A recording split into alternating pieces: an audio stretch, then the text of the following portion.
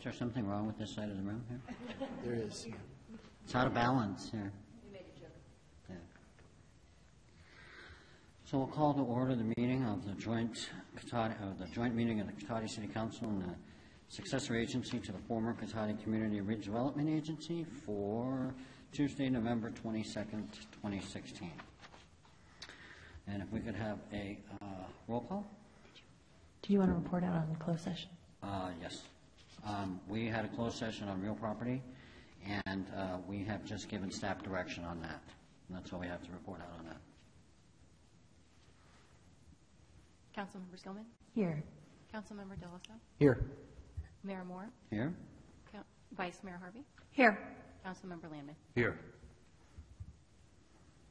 And if you'd all kindly join me for the Pledge of Allegiance.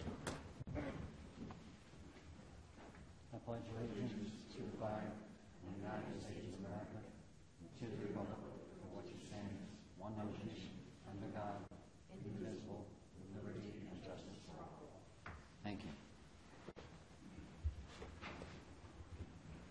Mayor, may I speak on this item? You certainly may speak on this I'd like item. to speak on it right now, sir. No, you While may it's appropriate, speak while on we it. have people in the audience tonight, I have the right to speak on this item during the item itself or before. You have the option to speak on this item on non-action at the end of the meeting tonight. That's a violation of the Brown Act, sir. I disagree with you. I've given you that opportunity ample times at all the various meetings and said you have the opportunity to speak on the Pledge of Allegiance now if you would like to, and you have refused to. So. That's not true, sir. Okay. Well, I did last meeting. No, sir, you did not. Thank you. Do we have an approval of the minutes? Move to approve. Second. All in favor? Aye. Thank you. Aye.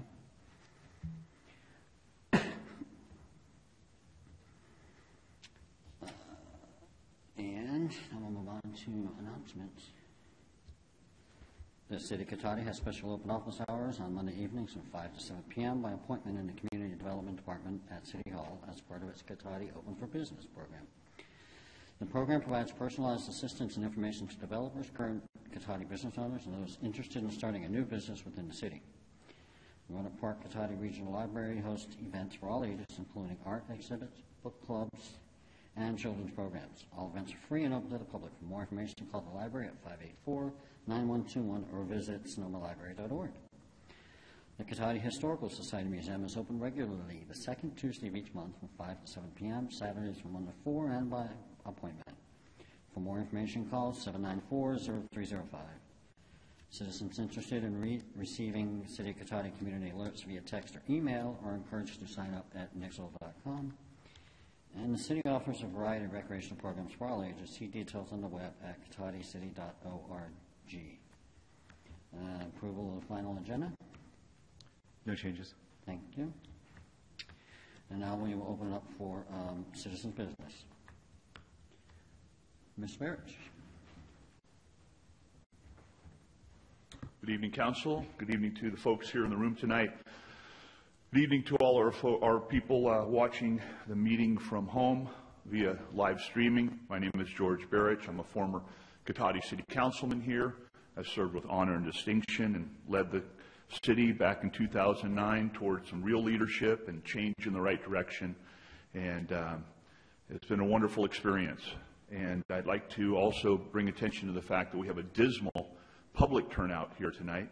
Once again, we have some members of the city staff, but for the most part, I remember very, very well-attended meetings by the public in years past when the city was actually moving in the right direction.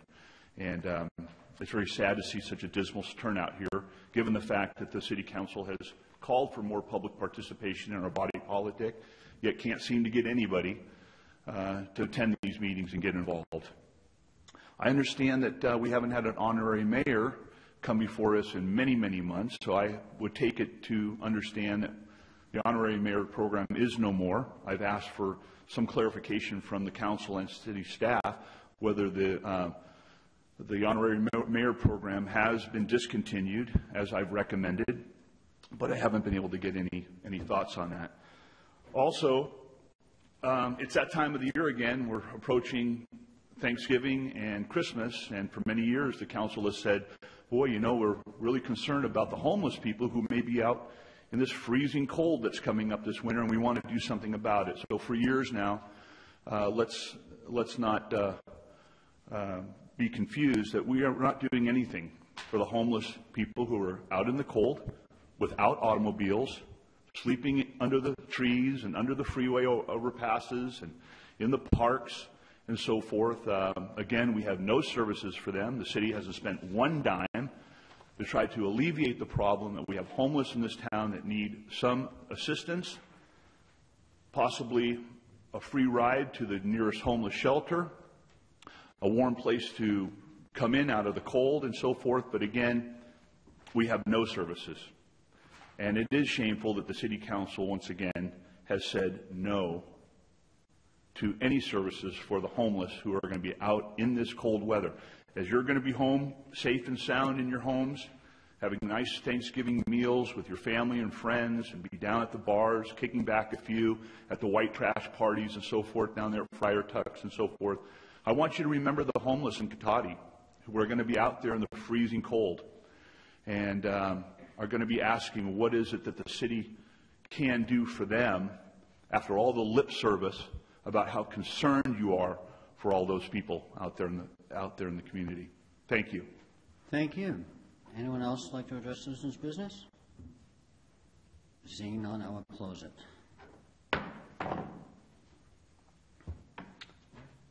Councilmember Delosa. Just wanted to add with the the onset of our safe parking program, which, as we've already said, is not a panacea for homelessness. It certainly isn't. But it's for those people who have just become homeless, still have an automobile, still probably have a job, may have a child. And we looked at, I believe there were 6 locations throughout Sonoma County that offered this service. And the largest one was at the Sonoma County Planning Department, which has, I think it was up to 50 vehicles that would park there overnight. And all of the other ones in the county were 2 to 3 vehicles. And our final number was 10. So we're actually the second largest, being the smallest city in the county, second largest safe parking program in the county. Thank you. Thank you. Any other comments from the council? I would just like to make a comment that one of the reasons I think we have a dismal public turnout is because of the angst and the anger and the bullying that occurs at city council meetings by some of the public. There's really discouraged input from the public to come down because they see and they hear and they're done with it. And they're like, I'm not going to participate in that with that kind of environment. So that's where I think is part of that issue there. You're drunk again. You wish. So, okay. Any direction on future agenda items? Thank you. And then we have our consent calendar.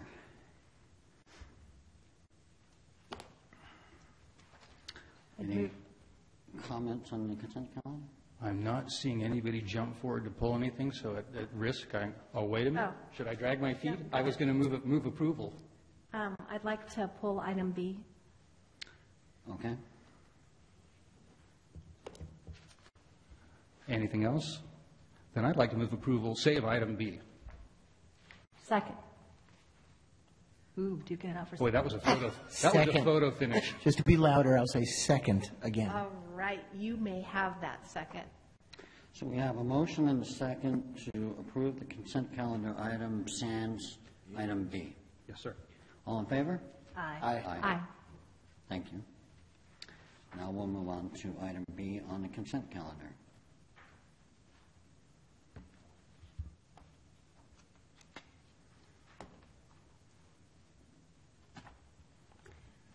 Thank you. Good evening, Mayor. Now, you were prepared for this just in case it was pulled. Yes. Actually, real Damien quick. gave me that. Sorry, just real quick. Did council want to report on this, or are there specific questions? What's the desire?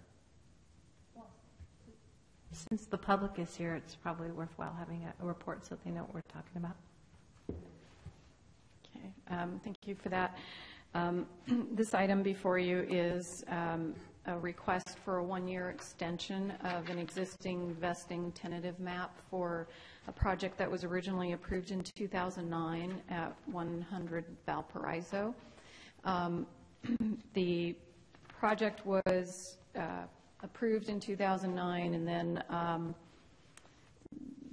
there were several outstanding issues associated with environmental mitigations on the property, mostly having to do with historic structures.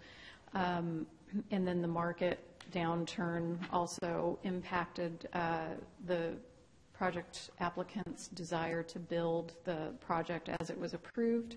So they are currently in for an amendment. We're processing an amendment to the vesting tentative map, but that project hasn't made it to the decision makers prior to the pending expiration of the existing map. So there may be a little bit of confusion for the public in that this is an extension of the existing 2009 map. We are shortly taking through the process an amended project on that same property. So the two are obviously related, but they're separate actions. The extension tonight doesn't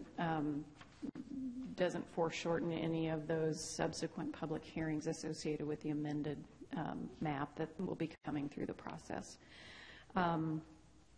There were, in our work associated with the amended application, we had requested updates to several of the resource studies that were done on the property, one having to do with the condition of the remaining stone structure, and another having to do with the biology on the site. And so the updated biology report found 2 existing wetlands. They're not, ponds with aquatic birds and things in them, but they're continually wet soil, areas of wet soil. So the applicant's biologist feels that the Army Corps of Engineers will take jurisdiction over those.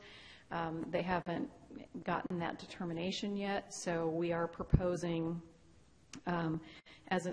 because it exists regardless of which project would go through, we are proposing to add a condition of approval that ensures that the project avoid those 2 wetland areas. So that is one recommended condition of approval for you tonight.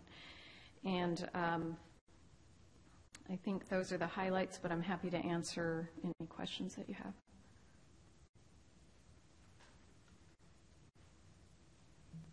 So one of my biggest questions surrounds around the stone structure. And we said in 2009 that within 30 days of approval that stone structure was supposed to be roofed. It is now almost 10 years later. It's well past 30 days. We gave them an extension on this last year, and it's still not roofed. What, if anything, can we do about that? And secondarily, when I looked at the information on the report about the building, it talks about the exterior of the building and not the interior. And I would be less concerned, most buildings are meant to withstand the weather externally, but they're never meant to be open air buildings. And I saw no mention of that in any of that. So those are my biggest questions. My last question is, there's a couple things in here. In one section, it talks about not exceeding a total of 5 years, which obviously we're past that.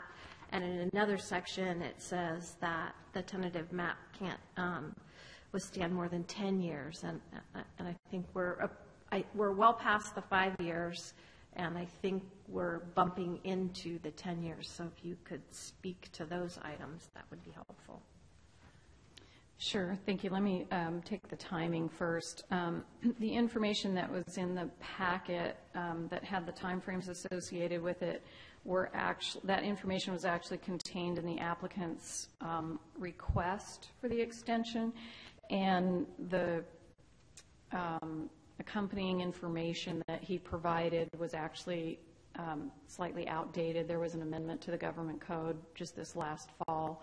So the time frame, instead of 5 years, is actually 6 now. But the difference between the 5/6 and the 10-year horizons are the 10-year horizon is applicable with an expenditure of funds for offsite improvements. So if a developer had a complicated map that was phased over several development neighborhoods, I'll call them, and they had significant offsite improvements, they're allowed 10 years so long as they're making progress toward the offsite improvements, and that's measured by expenditure of funds. The 5 years is applicable on a more straightforward project like this one would be, and it's really, as I said, 6 years. The 6 years is in addition to the initial 2-year life. So in even the most straightforward condition, you would actually have a map that had an 8-year potential life. So they're given 2 years at the state level, and then there are additional 6 years worth of discretionary 1-year extensions that the local authorities can grant. So it's a total possible of 8 years. What complicates that a little bit more in this time frame has been the recession. The state legislature granted several automatic extensions to cover maps that would have been expiring during the recession. So this map qualified for 2 of those, so they got an additional 4 years worth of life. So as it stands today, this map could have a 12-year life. And Councilmember Harvey had let me know about her concerns and had a little time to research those, and think I have a couple of I have some information that may help you, and then I have a suggestion for an additional condition of approval for tonight. So I did ensure with the architectural historian that she had gone inside the structure, and she did look inside. She didn't mention it in her report, but she did. She said the structure is potentially a little more protected on the inside just because of the debris from the fallen roof. It covers or shields some of the interior stonework, but by and large, inside, outside, they get the same amount of weathering at this point because it's uncovered. So in consultation with the city attorney, we developed a second condition of approval to address the issue of them not, they are currently in violation of that standard, or excuse me, of that condition of approval. They absolutely are in violation of it. This additional condition that I'm going to recommend in a minute and read to you would ensure that we wouldn't grant any further extensions if the building was not re-roofed. So if the council were to grant the extension, the 1-year extension tonight, that would give them sufficient time to get the decision maker's decision on the amended map and decide whether they're going forward with their project or whether they like the existing project better or whether they don't want to build anything. But it would preclude the unroofed condition from proceeding any further, so long as there's a map. So the wording of that proposed condition would be, and let me just say right now, the current condition that's on the project of re-roofing within 30 days, the subsequent work that we've done with the architectural historian tells me that really that should be about 60 days because we've discovered that we need probably to do it right. We need some additional structural work, and so I'm going to recommend 60 instead of 30, and that's why. But the condition would read, stone buildings shall be re-roofed in accordance with consulting architectural historian's recommendations within 60 days of the date of the extension resolution adoption. That would be tonight. If this work is not completed within the required time frame, no further extensions of the vesting tentative map shall be granted. And that would be added as condition number 2 to Exhibit A to tonight's resolution. Thank you for that, and thank you for checking on that, and thank you for that wording. That does help. Any other questions? It's just me? No. I had also spoken to Vicki a little bit about some of those same issues.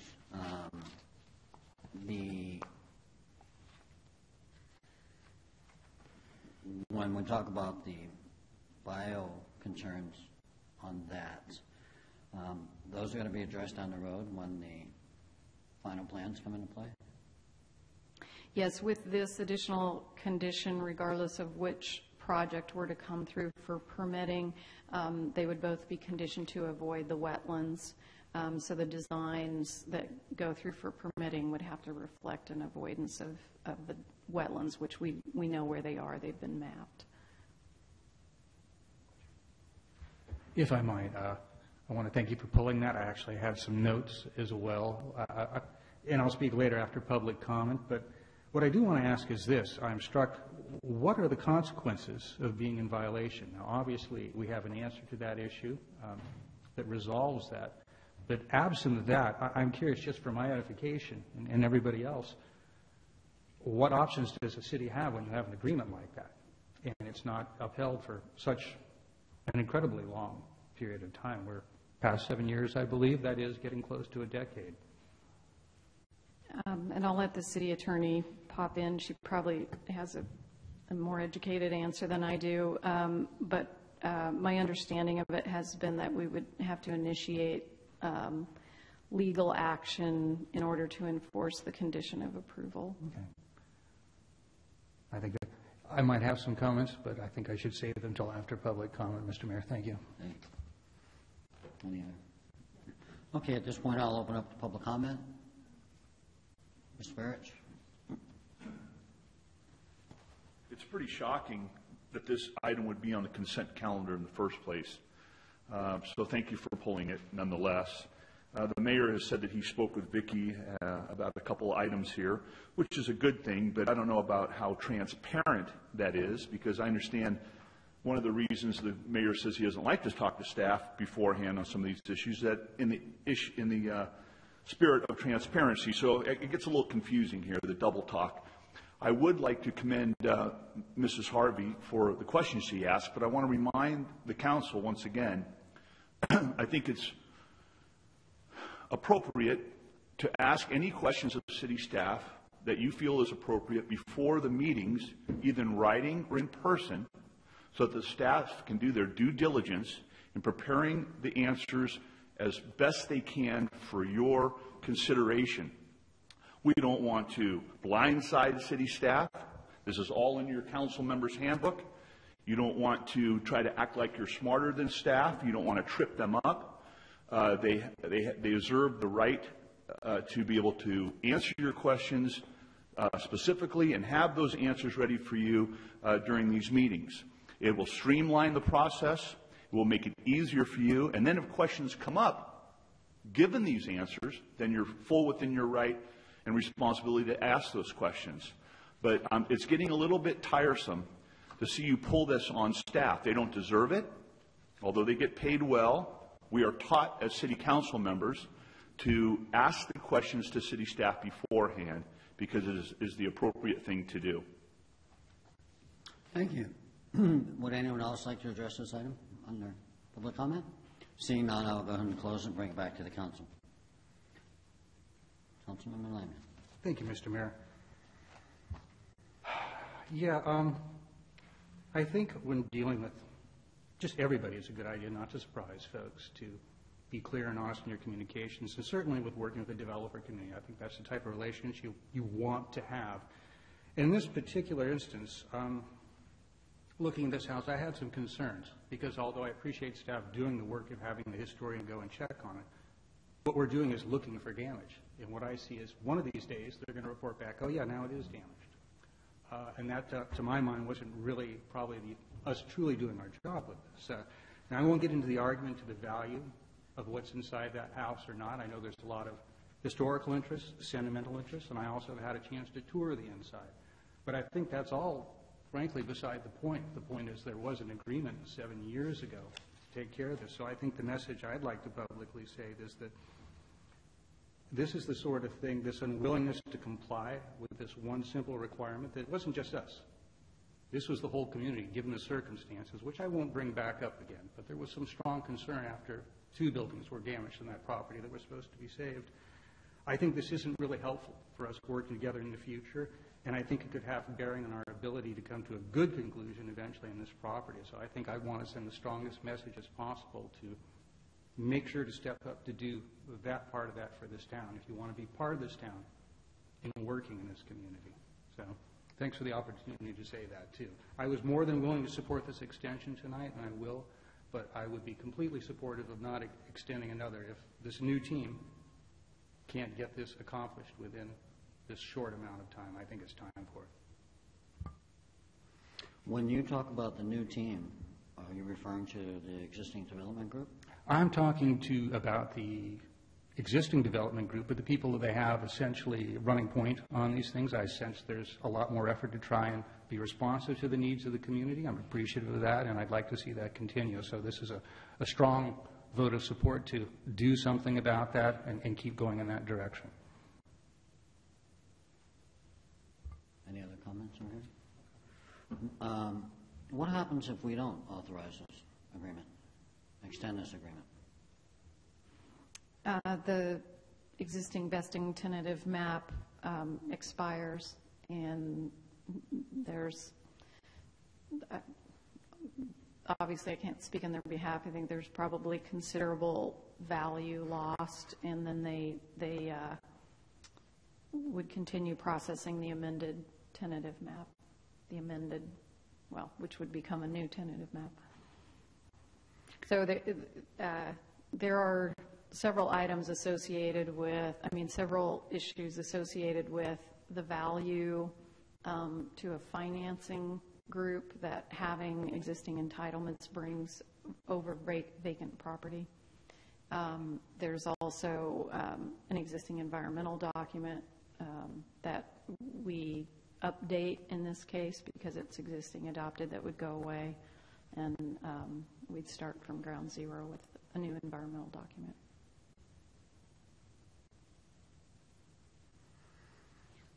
My concern on this is I concur with Councilmember Landman and Vice Mayor Harvey. Ample opportunity to do what was requested on the conditional extension of the map, and nothing.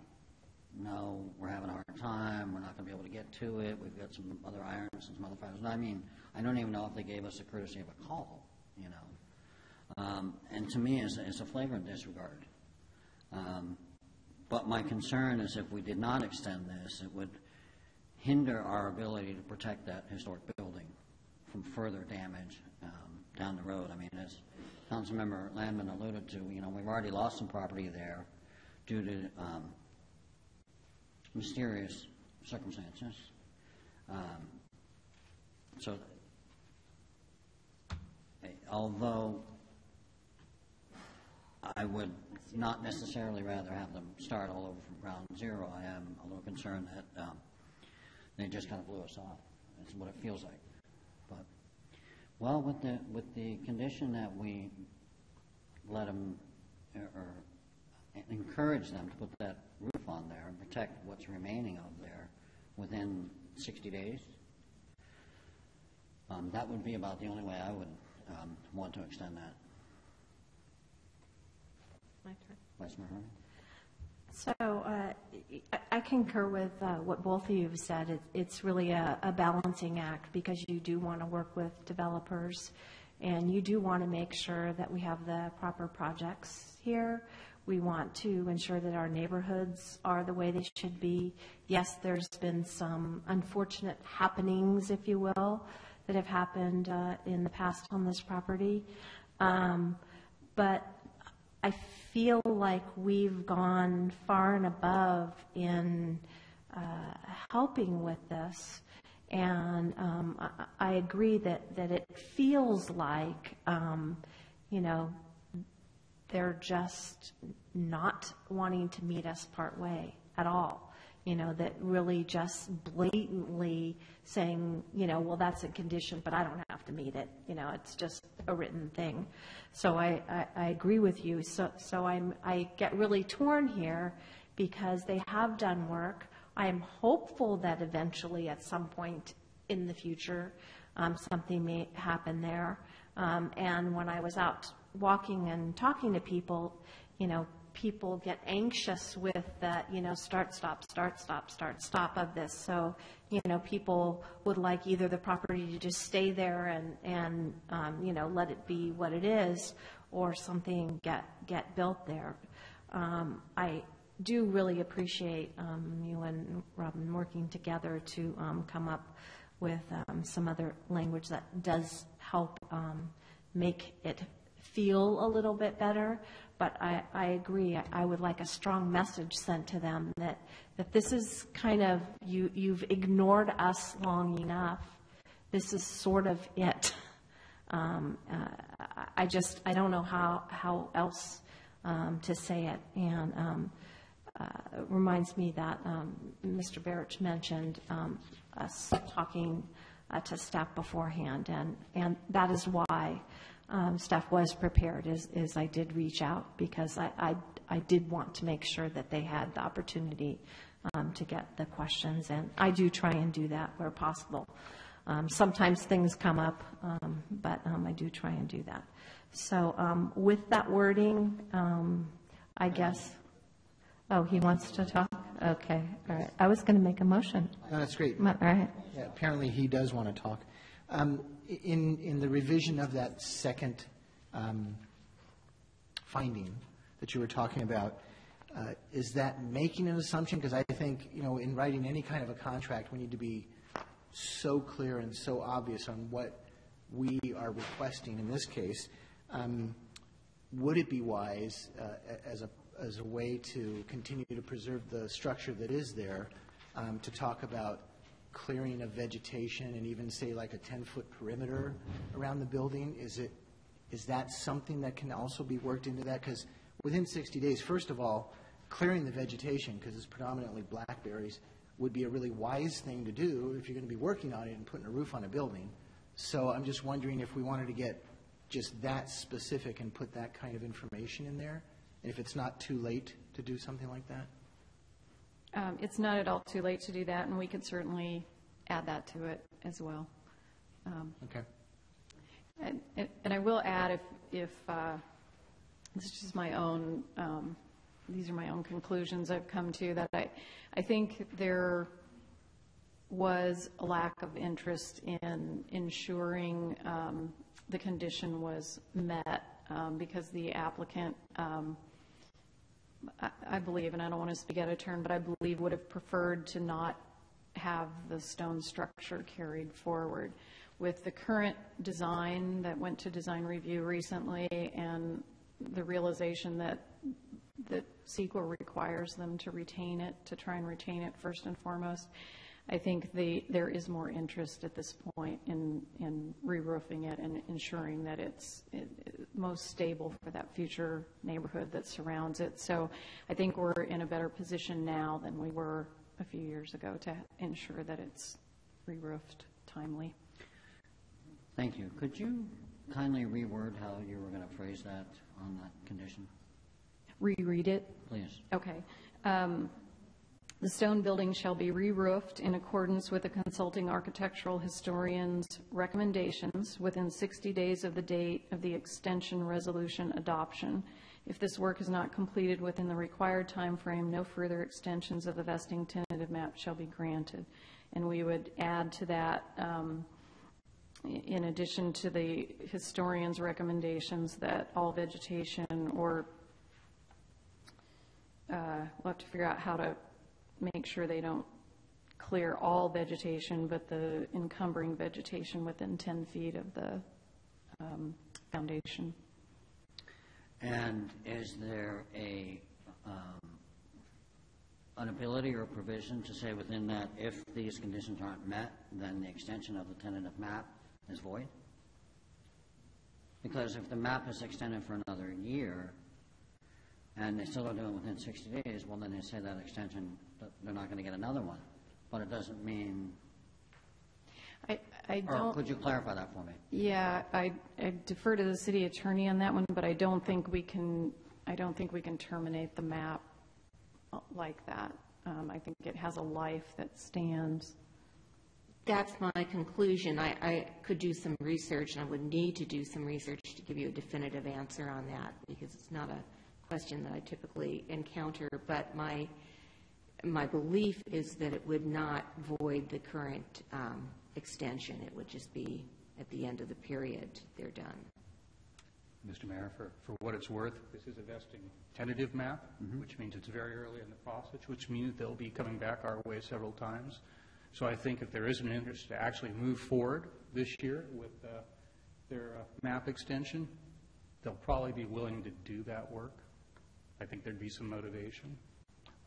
And I wanted to ask also, I really like the idea that Councilmember Del Oso put on. That would be a good idea. If we're going to get this thing fixed and it's going to be there for the community to see, it would be a good idea to remove the vegetation, the noxious vegetation, like the blackberries that are on it.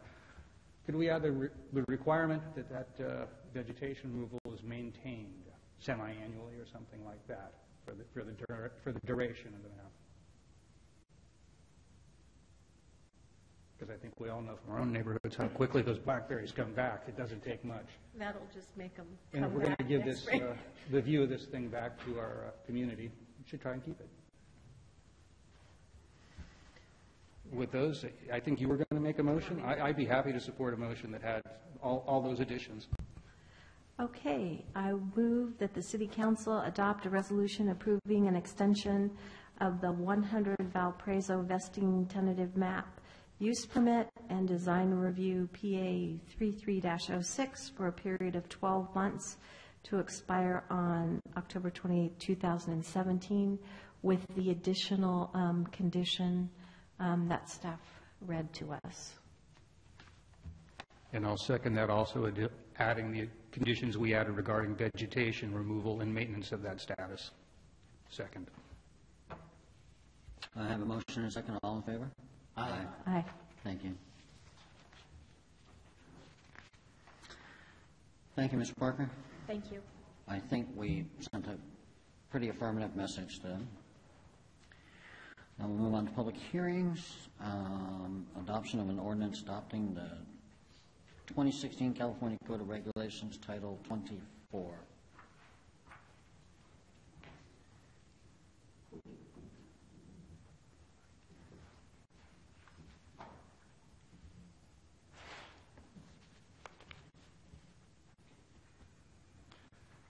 Good evening, Mayor Moore and council members.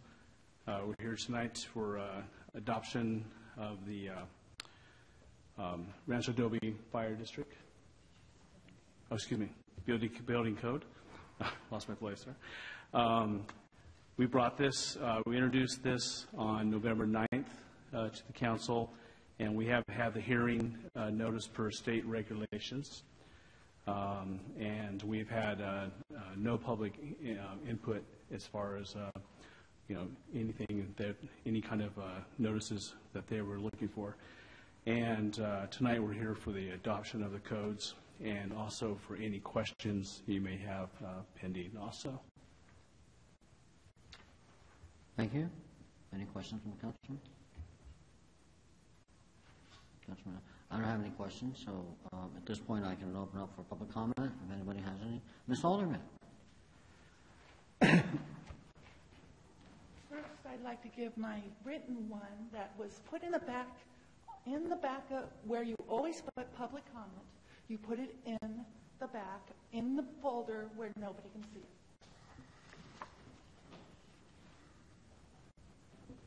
It's not Lauren's fault. It's tradition. Please, and she's going to give you each a copy. You are all forgetting that for over a year, you did not, with the building codes, you did not at all do one building code at my next door neighbors after multiple explosions.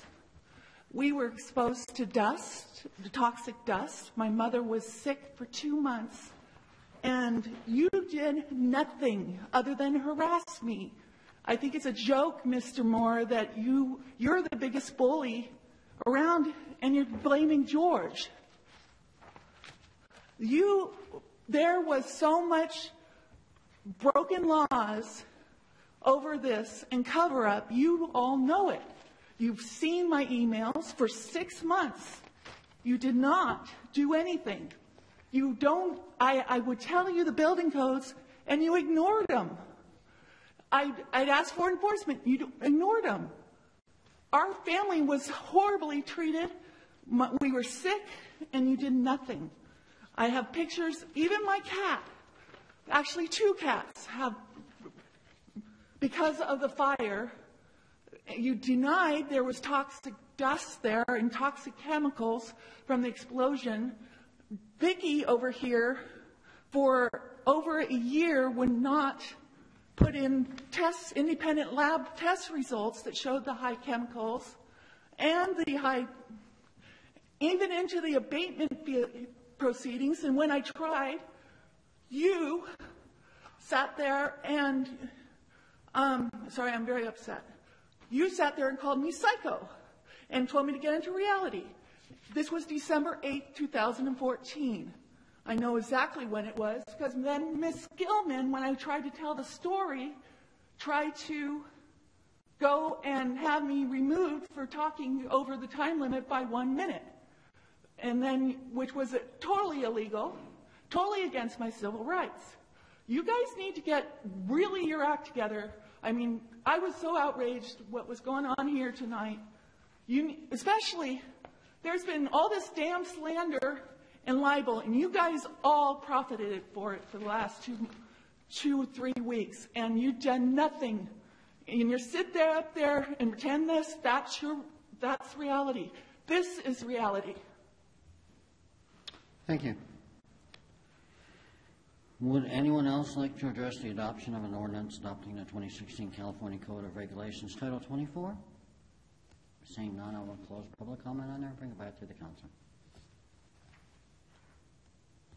Mr. Mayor, if I might, just a quick comment. I really like the general trend towards working throughout the county, coming up with some progressive standards and making sure they're county-wide standards so it benefits everybody that has to come in for plans, permits, to know the regulations they're saying for all our businesses. I appreciate that work, and I'm sure knowing how hard it is to do anything just at a city level, let alone at a county level, there was probably a little work going to make that happen. But thank you all for that.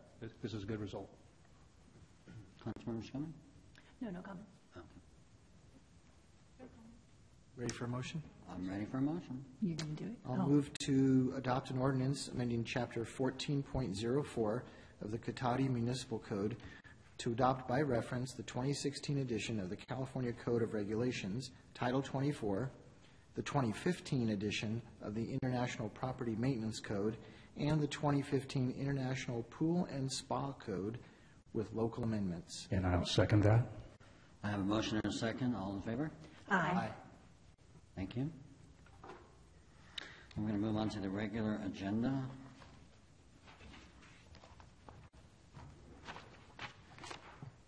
Thank you, Mayor, members of the council. This item is discussion of the moment of silence on the City Council agenda. And it's all in the staff report, but I'll just summarize briefly. The City Council previously had a moment of silence following the Pledge of Allegiance in 2009. The City Council at that time decided to remove it from the City Council agenda, and the minutes from that meeting are included in the staff report. In 2014, the City Council adopted a policy, Policy 2014-01, which allowed for the mayor to call for a moment of silence to honor a person or recognize a noteworthy event. It further provides, and this policy is attached to the staff report, that council members may request through the mayor that a moment of silence is observed for the same reasons. And the minutes for that 2014 meeting is also included in the staff report, and I apologize, there's a small typo in there. It says 2016. It's October 14th, 2014. And There is no requirement for a moment of silence, but some governing boards observe a moment of silence as a routine part of every meeting. And if the council were to reinstate the moment of silence, the assumption is it would follow the Pledge of Allegiance as had been done previous to 2009. And it'll also require a minor amendment to the City Council rules, which is Policy 2016-01 regarding the order of business. With that, I'd be happy to answer any questions. No questions from Seth? You already answered my one question with the typo, so thank you.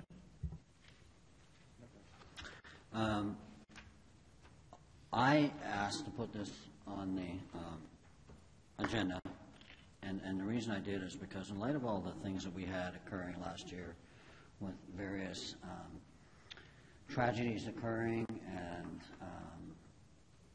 things that just, I think, needed time for us to take a moment to recognize and to digest a little bit. I thought it might be appropriate at this time to bring this up and to keep in mind, if it's not for a particular recognition or memoriam of a particular passing or tragic event, that it might give us an opportunity before we go into a meeting to maybe be reflective and to take a moment and to just think about what we're going into the meeting, what's coming up on that agenda, and how we might proceed with that in a civil and calm, contemplative mode. I don't know if there was any preconceived notions on how people might perceive that, but to me, I thought it does not hurt to take a breath before you delve into any endeavors and to give us a moment to maybe clear our thoughts and then, if appropriate, recognize somebody that may have been victim of a tragedy or in memoriam to somebody. So with that, I entertain any questions. Mayor Moore? Absolutely. If I might. I don't disagree with what you're saying, and I totally understand that, just taking a pause at the beginning of any meeting, honestly, it's just good to gather your thoughts, take a deep breath. However, I also feel when we looked at this a couple of years ago, giving the mayor discretion to make that call, I'm perfectly fine with that. And also for the rest of the council to suggest to the sitting mayor, I'm wondering if you would consider this for this evening. So I still think that what we adopted 2 years ago is very valid. And I know 25 years ago, the first time I was on the council, that a moment of silence was just a regular thing. Some people felt is it of a religious nature? I had never saw it that way. I don't believe it ever was. The 4 years I was on the council then. So I'm kind of on the fence with this, but I also feel that our current policy from 2 years ago is, to me, still acceptable and applicable. So again, the discretion is there for whoever's the sitting mayor. Mr. Mayor, lots of comments. I'm sure we'd love to get into it. I wonder if we could have public comment first, because that way we can actually start having some back and forth on this. Absolutely. So with that in mind, I will open up for public comment. If anyone wants to address us, Mr. Parrish. Well, that was quite a performance there, Mr. Mayor. Thank you. Quite a performance, considering the fact that it's been widely known to a lot of people in town that you're probably one of the most vile, dishonest, backstabbing politicians Cotati has ever seen. So to sit up here tonight and claim that you want some kind of civility after everything that you've done in this town to organize and berate people and crush the opposition and lie going door to door. Let me give you a little hand here, Mayor. That was really, really something.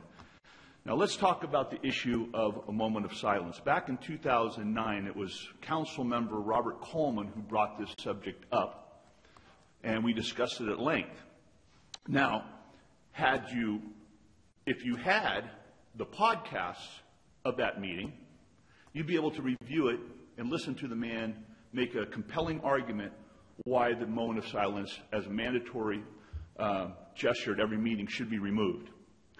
But the fact is, because of the Cotati's public records policy, even though all the podcasts over the last 15 years could fit on a 32-gig thumb drive, most of them have been destroyed because you don't have the money on storage to save the podcasts. But be that as it is, you're only able to use the written minutes of the meeting to help you come to some kind of conclusion tonight on how you want to proceed on this matter. Mr. Deloso has it right. The current policy seems to be apropos, that each and every one of you can take it upon yourselves to ask for a moment of silence. If that was my understanding, or the mayor could do it upon his own discretion as well. But let's not fool anybody here. We have a mayor and we have a city council who do not want constructive criticism. Any constructive criticism is seen as vile and antisocial and anti-statist and against your agenda and your narrative to control everything that we do and say in our community through the eyes and the strength of the government. So that is really what we have here. The reason that these meetings aren't well attended is because it is the council that is vile and uncivil. And they don't have trust in the city government under your leadership. You have been an embarrassment, and placing this on the agenda tonight is foolhardy. Thank you. Ms. Alderman. I mean, the whole reason I'm here is because you were so uncivil, so cruel, and so this, I've told you guys, I don't think you have souls. You don't ever show any emotion, anything, any kindness, anything. You allow people, George was slandered, I was slandered by a city leader. Yes, it wasn't a city employee, but under the, sorry, I'm angry. I don't speak well when I'm angry. You all let it go all the way to the election, knowing about the slander and all that. How can you do that and then talk about peaceful, wonderful things is beyond me. You don't live in reality of what is happening out there, of how badly we are being bullied as citizens. I didn't want to come because I knew you were going to attack me. Mr. Landman always attacks everything. Anything I say, anything George says, you go and you attack it. That's what why citizens don't come. You attacked even poor little Lillian last week. You guys are the problem. And you need to think about things like moments of silence because you need to think about something with your emotions because you obviously, I don't know, you just... Thank you. Would anyone else like to address this? Seeing none, I will close public comment. Bring it back to the council. Mr. Mayor, thank you. Well, trust in city government is always a difficult thing to assess, and you never know. But the clearest barometer we have is, of course, every election season. We just have gone through that, and we've seen the results we've seen. So, Oh, God. Out of order. Excuse me, I'm trying to talk. So, I have told I'd Mr. like to Dane- continue with my comments, No, please. you may not. There are 40%. I have Mr. Landman. All right, moment. I'd be pleased to cede my time to my neighbor. All right. Only 40% of the vote is counted. And you guys, Mr. Damian was rude. You all know the story. Can I continue now? Mr. Landman, please continue. Thank you. You guys So I are guess really what out of order Oh, tonight. my gosh. What I wanted to say regarding this thing, at least, is, first of all, I think this was a perfectly good thing to bring for discussion. And I think this is a perfect example why there is some value, regardless of where you're sitting, to have that moment of silence before you talk about issues that could be emotionally charged.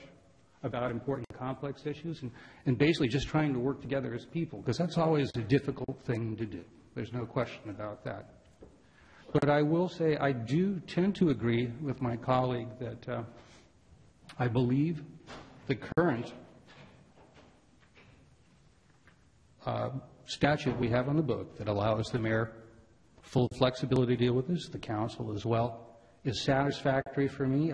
It strikes me as that having, and I think Mr. Coleman's word covered it, a mandatory gesture does to me have a connotation. It may not be the intent, and I truly understand that. I can see how it could be a connotation completely away from any religious overtones, yet there's no doubt that's there. For my mind, if we have a mandatory moment of silence after the Pledge of Allegiance, that strikes me as a move in that direction. And I would find that problematic, I think. I think we look at the national level, we see a move perhaps in directions more supportive of something like that. But I don't think I see that in that state, and I don't think I see that for this community. I'm not sure if that's something that would be appropriate. So I think from my perspective, although having that moment of silence to gather my thoughts might be really something I'd like sometimes, I'd rather forego it than open the door to that. I think people before us have done the work of grappling with this serious issue. They've come to something that the community supports and fits the community, and I'm open to argument tonight, and I have some flexibility, but right now that's the direction I'd like to go. Thank you, Mr. Mayor. So I had done a little bit of research to see what other cities around the state are doing, and if they had a mandatory moment of silence or if it was something that was more discretionary. And I do like the idea. I mean, I didn't hear any opposition or support for it with the comments, so I'm just going to go with what I was thinking ahead of time, which was I think I like leaving it at the mayor's discretion right now just because we have that flexibility, but it's not anything that's being imposed. So those are my thoughts. Thank you. Vice Mayor Hardy? I couldn't go either way. I do agree with what both of you have said. I do like the possibility that the mayor or a council member can ask for it. My question around that is that what it doesn't state in the policy is where that placement would be. You mentioned in the staff report that if we were to put it back in, it would come in after the Pledge of Allegiance. It is silent in the city council policy, so I'm not sure exactly where a mayor would insert this, and maybe that is something that we may have to look at to update this policy. So if either a council member or mayor wants to have a moment of silence for something, that there's already a spot that can be brought into on the agenda. So.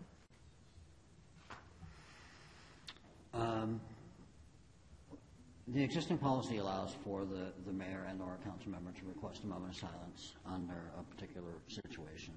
I think in our day-to-day dealings, and sometimes we have a very full agenda, and sometimes we might have a light agenda, that we don't always take the time to maybe reflect on something we may want to in reference to either a memoriam or some tragic situation like that, or even gathering our thoughts if we're coming out of a closed session meeting and we want to just kind of compose for a moment before we move on. That's why I thought it would be good to have that opportunity before a meeting, because we get so busy, and then sometimes at the end of a meeting it's like, oh, that's right, I wanted to recognize this for somebody, or I wanted to do something like that. So I thought if we had the item there, then it would be allow us just to have that there. And of course, we're all so busy and all have so many things going. It's easy to forget about those little things. Mr. Mayor, if I might. Good points, and I wonder if we may not already have that flexibility built into policy 2014-01. It does say the mayor at his or her discretion may call for a moment of silence as they believe appropriate. and also mentions that individual council members may request that the mayor observe a moment of silence, but it doesn't designate a time. And I would argue, especially working on JPAs and stuff now, I know sometimes it's good to be very specific as to what you want, and other times it's good not to ensure flexibility. Because I could see there are sometimes, for example, let's say we had a very stressful closed session before this. We were coming in there last minute. There were some technical problems. We see these things happen all the time. You might want to say, I'd like to take a moment of silence just for us all to collect, get our notes together, be ready. On the other hand, there are other things. When we see tragedies happen in the community, sometimes it's good to dedicate at the end of the meeting. And I think giving you or whoever our mayor is in that particular area, that flexibility, as well as us having the ability to make a suggestion and perhaps even suggest along with it that we feel maybe it should be at the beginning or whenever it's appropriate. I think we have the options to do what we need to do there with that, maybe. And that, without going into a and so we could have that and still not cross into something that might be perceived as a mandatory moment of silence. That kind of was my question, and maybe it is really for the city attorney to answer. Do we have to have something specific, and does it have to be anywhere specific on the agenda or spot or anything? Or do we have that flexibility? I would say if you had a regular standing item at every meeting, you would need to put into your council protocols, which has an order of agenda, a regular placement for that. Because it would also have implications for public comment, where that occurs, and if anyone wishes to comment on the moment of silence. Any regular agenda item you do need to have in your order. If you do it on an occasional basis, there's been an event in the city or something that happens, and you start the meeting in recognition or you close the meeting in recognition, then that does not need to be, obviously, on the agenda because it's not a regular item and it's a brief moment. And again, as long as at some point public comment is allowed, you're fine. That helps. No, that helps, because that was exactly what I wanted to have clear is, where and when, and if it was flexible enough with this being written. But if it's occasional and it doesn't have to be, hard and fast, then maybe that's the way we go. Here. Just one more comment, too.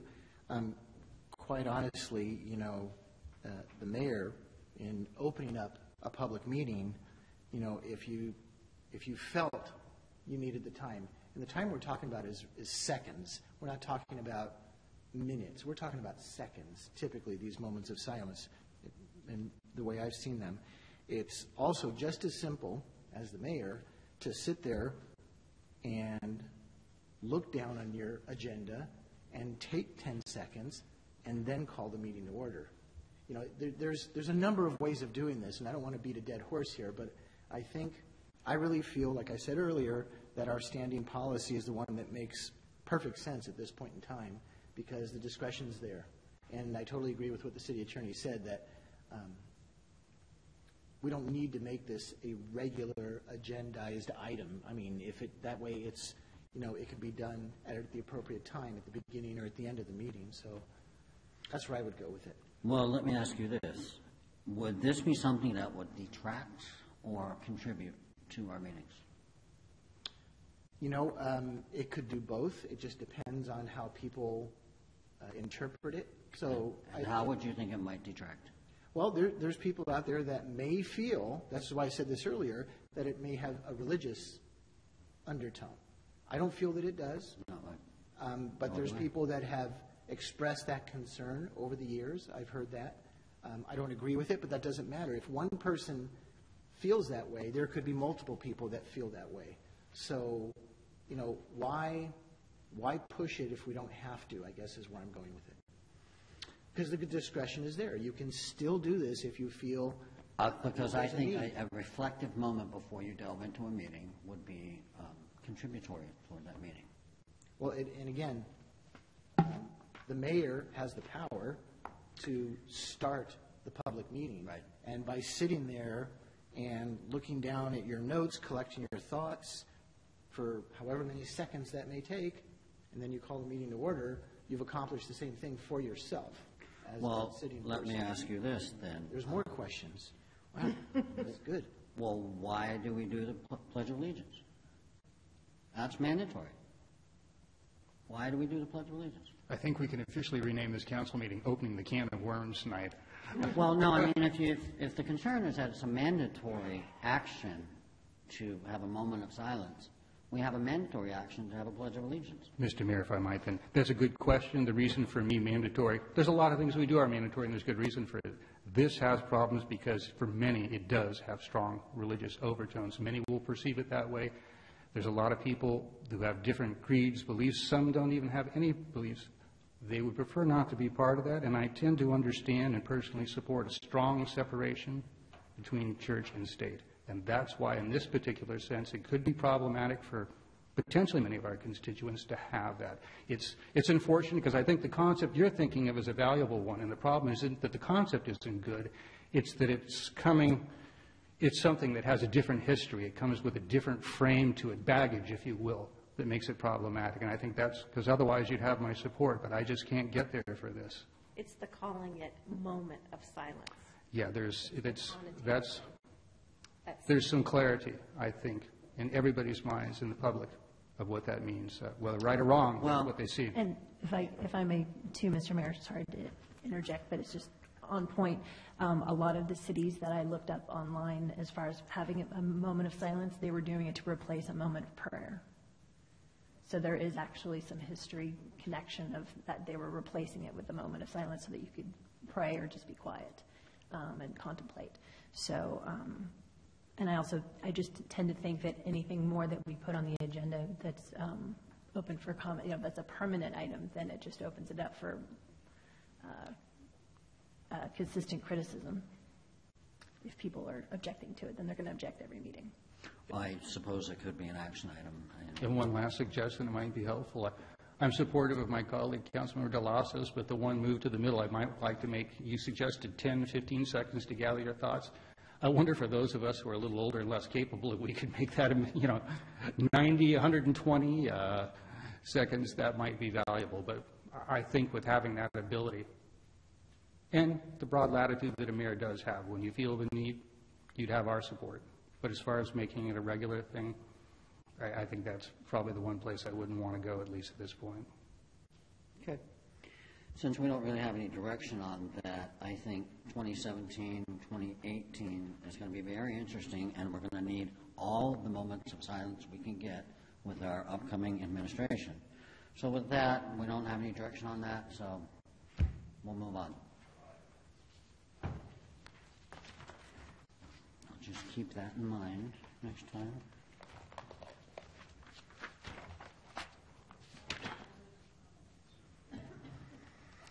Okay, we have no correspondence and pending legislation, and now we have the city manager's report. All right, thank you, Mayor, members of the council. So, just a general update that PG&E has been working as part of a CPUC program to replace throughout its service territory 150,000 high-pressure sodium lights, those are the old yellow lights, with LED lights. And that includes Cotati, which is obviously part of its service territory. And I bring it up tonight because PG&E is planning in the near future to begin replacing all the remaining PG&E-owned streetlight fixtures with the new LED fixtures. And these are the Cobra head streetlights, as opposed to the decorative. They're not touching the decorative lights. And it's approximately, I believe the count is about 377 lights. And so wherever you see those Cobra headlights that are still yellow, those are the ones that are going to be targeted for replacement. Oh, good. Yeah. Yeah. All the city-owned fixtures were replaced with the previous block grant that we got from DOE. Mm-hmm. So that is coming up. And also just some construction updates. Downtown specific plan project, we have final striping, which will resume on Old Redwood Highway very soon as the weather allows, as well as completing the turning on the in-ground lighted crosswalks, entry monument signs at the plazas, bus stops, street furniture, benches when the mosaic is done. So all that stuff is still pending, but hopefully very soon here it'll be done. And the South Preservation, which is the part of that project that goes through downtown, old downtown. Again, just some final striping there. And the striping I'm talking about in particular is around the crosswalks, thick yellow or thick white striping on the edges of the crosswalks, the new stamped crosswalks, as well as some markings and parking stalls. There's some small parking stalls that may appear to be a parking stall, but it's really not a parking stall. So just clarifying some, striping out those areas and doing some other minor striping, turning on the crosswalk at Page Street. And then West Cotati Avenue water main, that project also included the master meter at Rancho Cotati Shopping Center. It's the service switchover occurred last week, so the shopping center is now served by that new meter, and they're doing the final, like the back, trench patching and final work there. So that's almost done.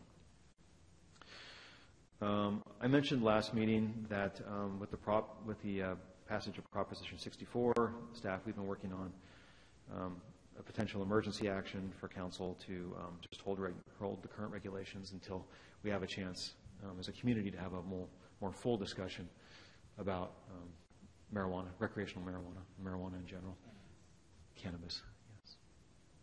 Yes.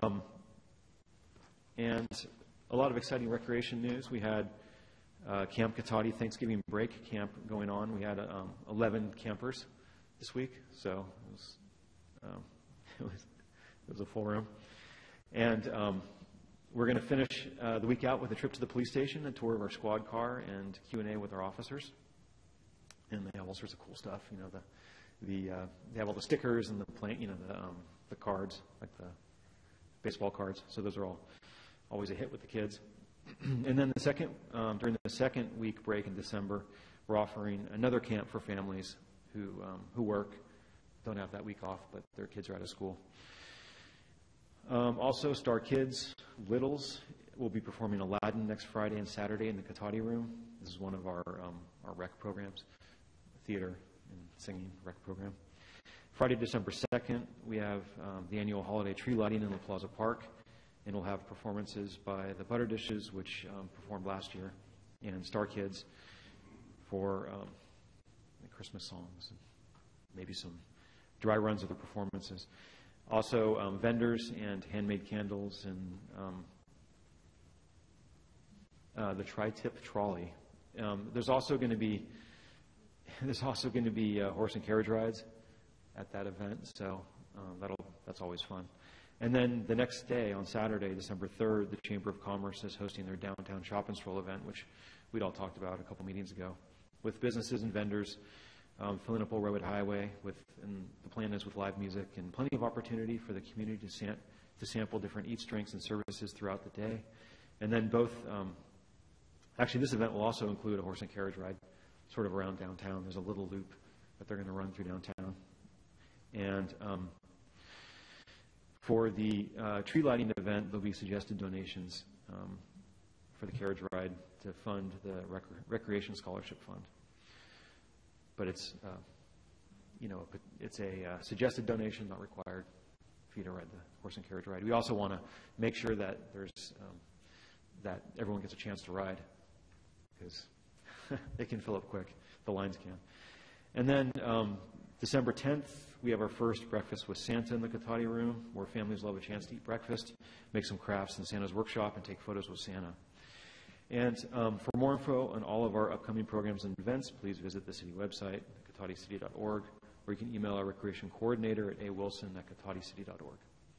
So with that, I'd be happy to answer any questions. Any questions? Damien, could you tell me a little bit about what the bus stops will look like when they're installed?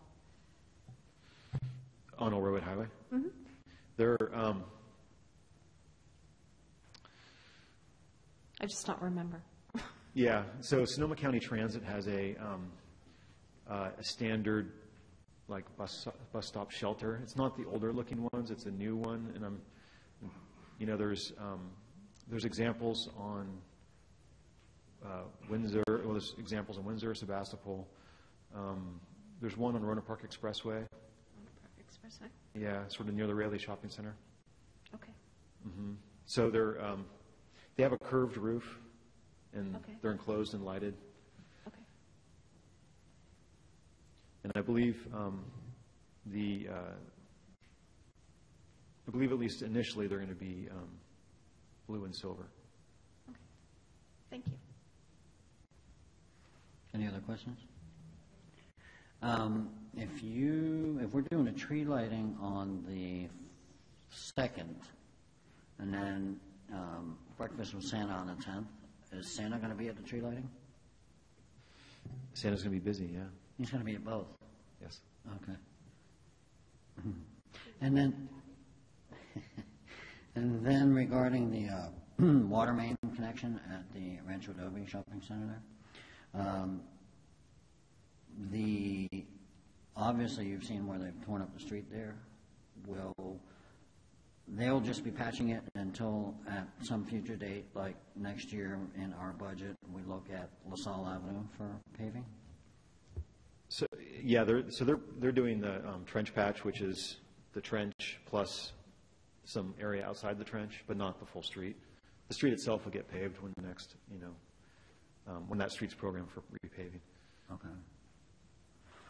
Yeah, I just thought it was interesting timing for the poor merchants in Rancho Adobe right before Thanksgiving to have that going on. But yeah, we haven't heard any complaints that I'm aware of from any of the merchants. The tie-in itself happened like at 2 a.m., so there was no water disruption for anyone. Right. Yeah. Okay. Thank you.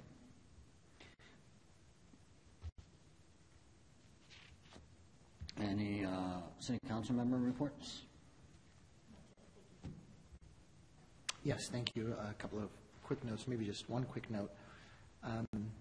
The California Homemakers Association, the last several years, I've worked with them to coordinate a food drive over here in the old classrooms. So we are scheduling another food drive.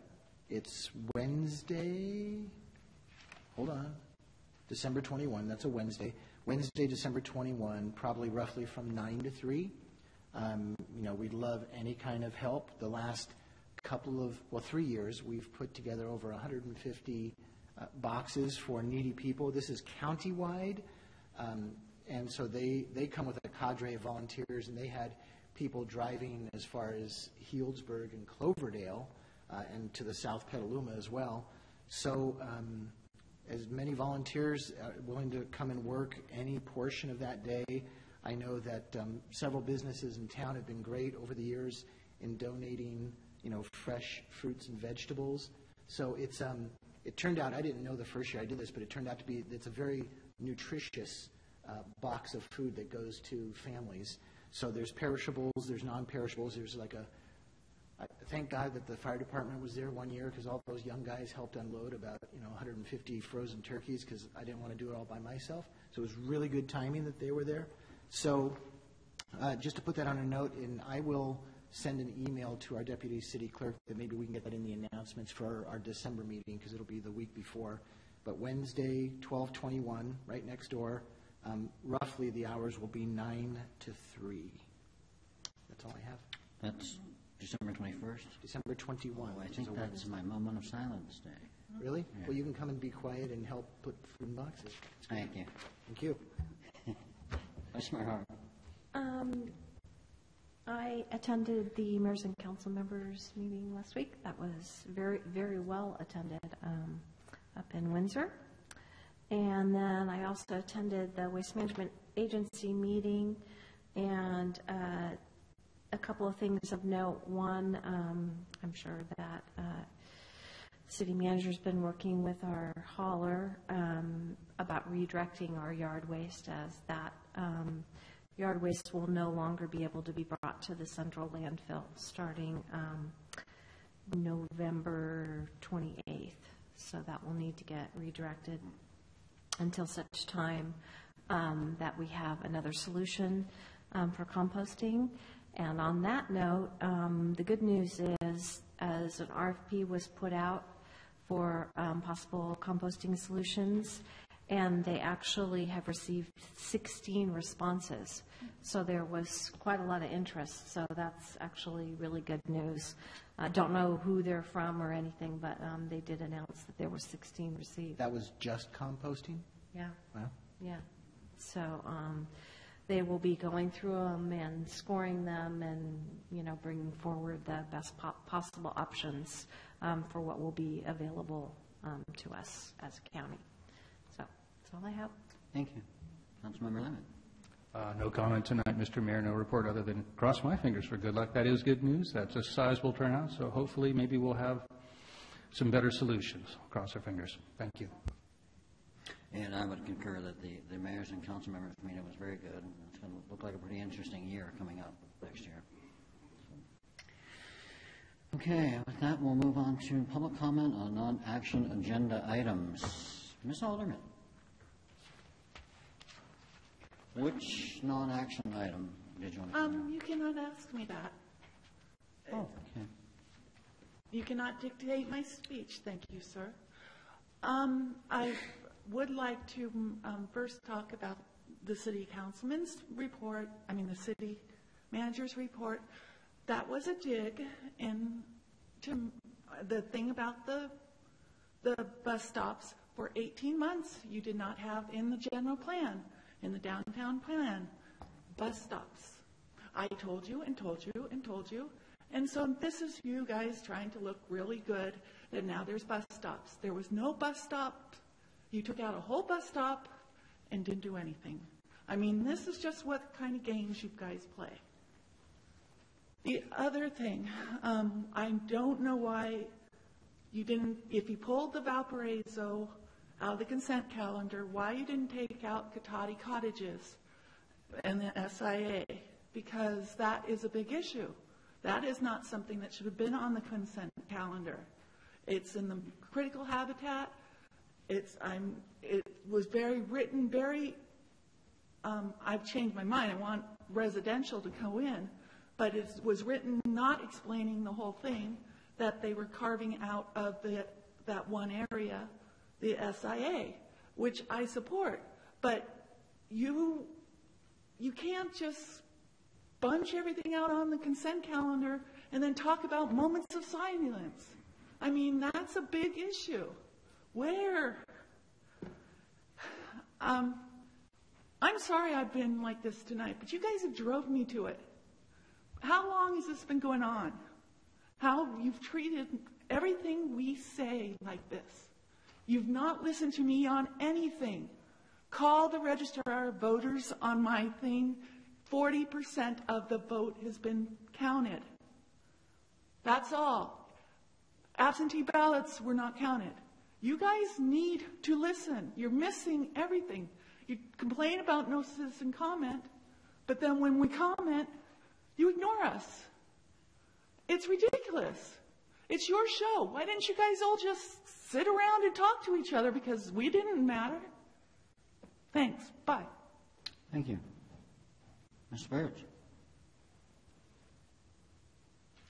Earlier tonight, I wanted to speak on the Pledge of Allegiance. Why it was so important to speak to that item at the time is because I wanted to speak to some of the people who were here during the Pledge of Allegiance so they could hear what I have to say and that they were subjected to it and participated in it and so forth. The state legislature, in their infinite wisdom, passed the Brown Act, which clearly states in the government code that these items should be opened up to the public before or during their consideration and not at the end of the meeting. And that's exactly what the point I was trying to make tonight, is I wanted to say it to the people who are no longer here. But again, Mayor, for many, many months again tonight, you denied me that right. And you are in violation of the Brown Act. Thank you. I do not think that the Pledge of Allegiance is an action item. I can comment whenever I want if I'm running a meeting. Thank you very much. Thank you very much. So I don't think that the Pledge of Allegiance is an action item that we are considering, discussing, or voting on. Thank you very much. And secondly, this is not a conspiracy against you and George. We're not getting together and creating these conspiracies.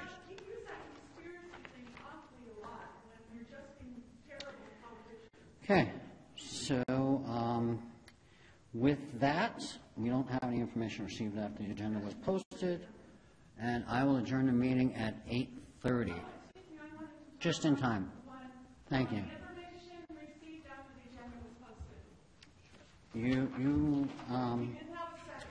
Meeting's adjourned, thank you. Well, I'm going to talk. You can go or whatever.